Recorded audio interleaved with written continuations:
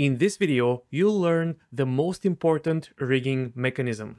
Now you have a character attached to a simple rig. It only uses parenting to define the relationships between the bones.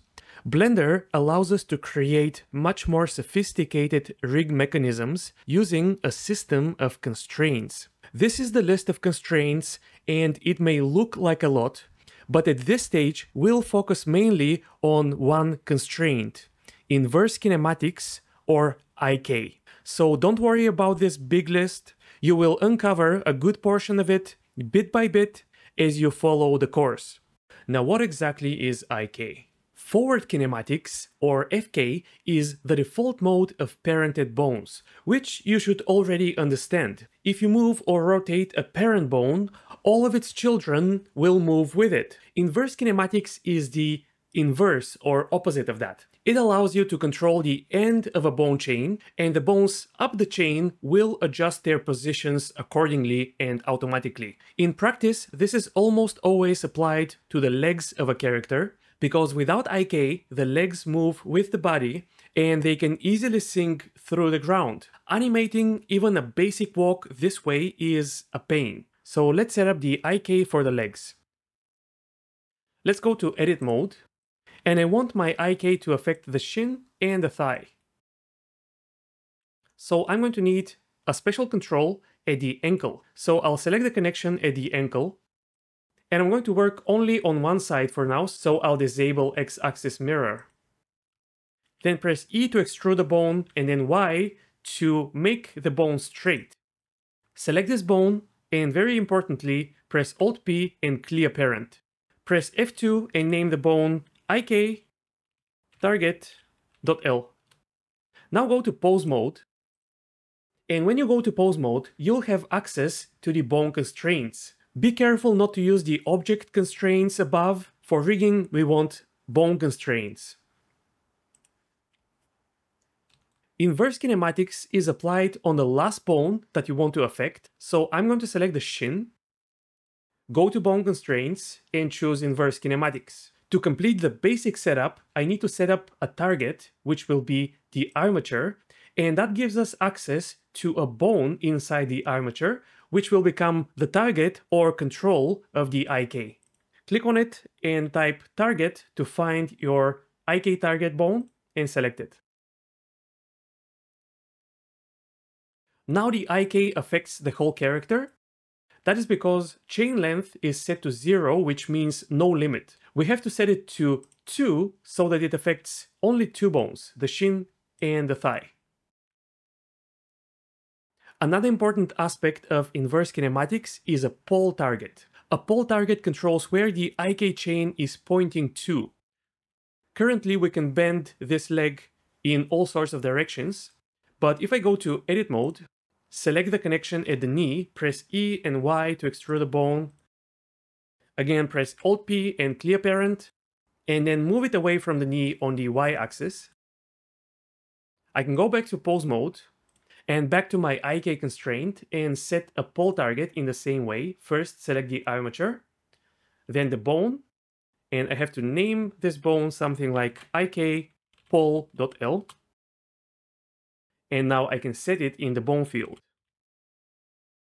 The leg will flip. There is a mathematical reason for that, but all you have to do is tweak the pole angle, and if you followed my video exactly, it would be -90. But if it is not, just play with this value until your leg returns to its default position. Now the knee will always point at the pole target, which means the knee is much more stable, and I can also move this pole to orient the knee. At this stage, there are two common problems with the IK setup. One, if your knee is not bending as it should, it most likely means that your leg bones are not oriented correctly. So in edit mode, if I select the knee joint and move it to the side so that it creates an unnatural bending of the knee, then the knee will also start bending in this direction. So I'm going to undo. And so from the front view, keep your leg bones aligned in a straight line. And from the side view, bend the leg slightly in the direction of the knee. This very slight bend is enough, and the IK will now know what to do. The other common problem, if I offset the IK target, when I switch to pose mode, the leg will jump to the IK target. So to fix this, go back to edit mode, select the ankle joint, press Shift S, cursor to select it, then select the IK target, Shift S, selection to cursor. And now in pose mode, your leg will stay exactly where it is. Shift S, cursor to world origin to bring the 3D cursor back to the center. This is the IK setup, but if you play with your rig, you may notice some problems, such as the foot sinking through the ground. To fix that, go to edit mode, select the foot, shift select the IK control, and press Ctrl P, keep offset. Now the foot is not parented to the shin, but it is parented to the IK control, which is fine because in pose mode, when I move the IK control, it moves the whole leg, and the foot sticks to the IK target because of the parenting we just did. And most importantly, when I move the body down, the foot now stays on the ground. But if I move the body up, I can disconnect the foot and the shin because they are no longer parented and connected. One easy solution is to just be careful not to disconnect them. But if you want to resolve this, you can use another constraint. Select your foot and give it a copy location constraint. Set the armature as a target again, and the bone will be shin.l. So we are telling the foot to always follow the shin. However, by default, this constraint tries to match the head of the bones, but there is a head-tail slider which you can set to 1 so that the foot will now follow the tail or the end of the shin bone. And that is the whole setup. Now we cannot disconnect the foot. There is just one final tweak that I recommend. Go to edit mode, select the pole target, shift select the IK target, press Ctrl P and choose keep offset. Now if I go to pose mode, I can just grab the IK target, move it and rotate it, and anatomically this is more or less how the leg behaves. This control also controls the foot. I can still rotate it manually, but I would rather just use one control. This means that I can manipulate the leg and achieve almost any leg pose with just one control.